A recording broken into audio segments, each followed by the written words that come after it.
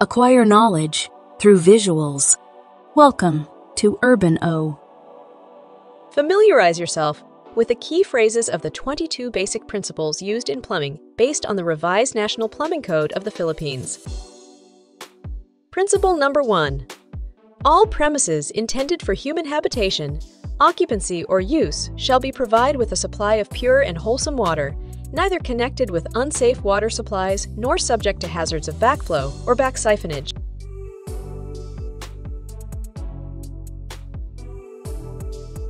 Principle number 2.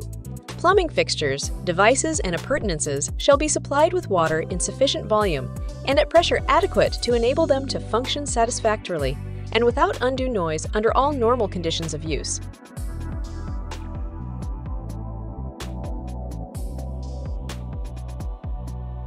Principle number 3. Plumbing shall be designed and adjusted to use the minimum quantity of water consistent with proper performance in cleaning.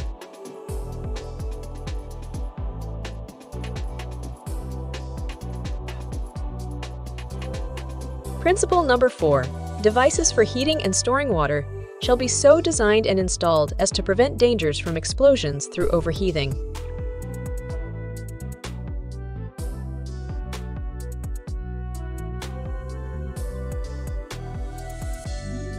Principle number 5. Every building having plumbing fixtures installed and intended for human habitation, occupancy, or use on premises abutting on a street, alley, or easement where there is a public sewer shall be connected to the sewer system.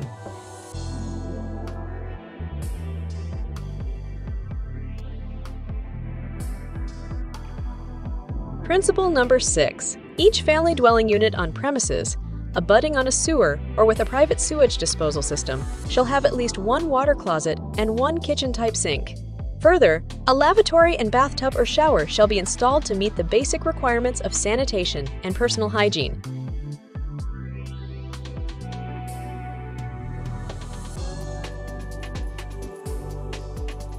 Principle number 7. Plumbing fixtures shall be made of smooth, non-absorbent materials, free from concealed fouling surfaces, and shall be located in ventilated enclosures.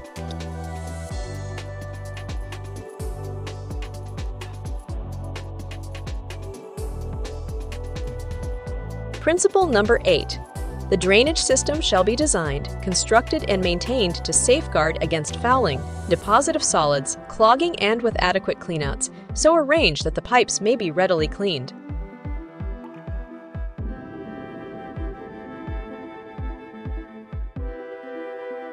Principle number 9. All pipings of plumbing system shall be of durable non-pop approved materials, free from defective workmanship, designed and constructed by registered master plumbers to ensure satisfactory service.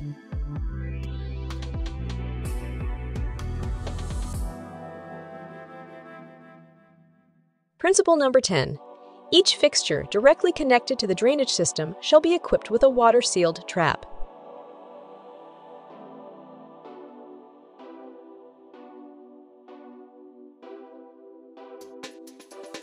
Principle number 11. The drainage piping system shall be designed to provide adequate circulation of air free from siphonage, aspiration, or forcing of trap seals under ordinary use.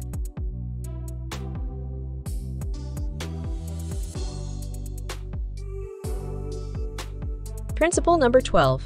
Vent terminals shall extend to the outer air and installed to preempt clogging and the return of foul air to the building.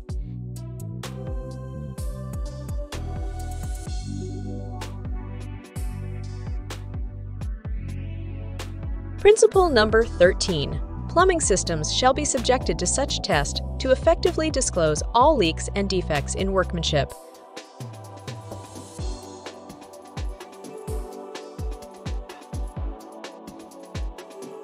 Principle number 14. No substance which will clog the pipes, produce explosive mixtures, destroy the pipes or their joints, or interfere unduly with the sewage disposal process shall be allowed to enter the building drainage system.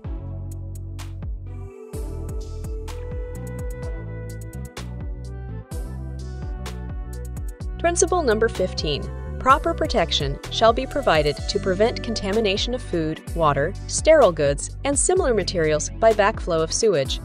When necessary, the fixture, device, or appliance shall be connected indirectly with the building drainage system.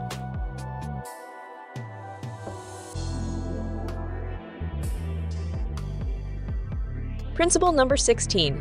No water closet shall be located in a room or compartment which is not properly lighted and ventilated.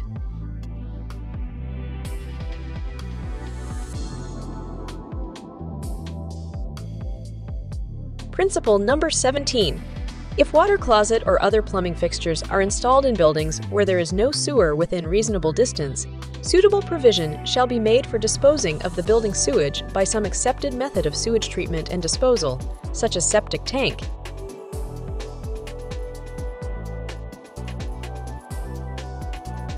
Principle number 18. Where a plumbing drainage system may be subject to backflow of sewage, suitable provision shall be made to prevent its overflow in the building.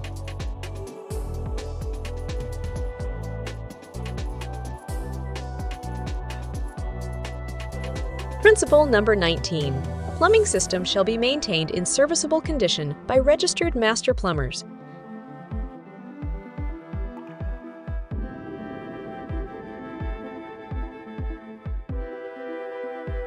Principle number 20. All plumbing fixtures shall be installed properly spaced to be accessible for their intended use.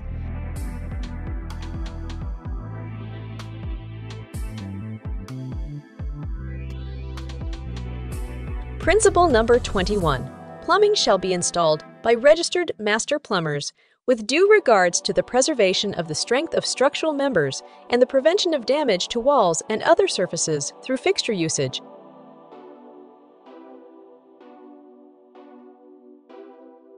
We are down to the last principle, and that is sewage or other waste from a plumbing system, which may be deleterious to surface or subsurface waters, shall not be discharged into the ground or into any waterway, unless first rendered innocuous through subjection to some acceptable form of treatment.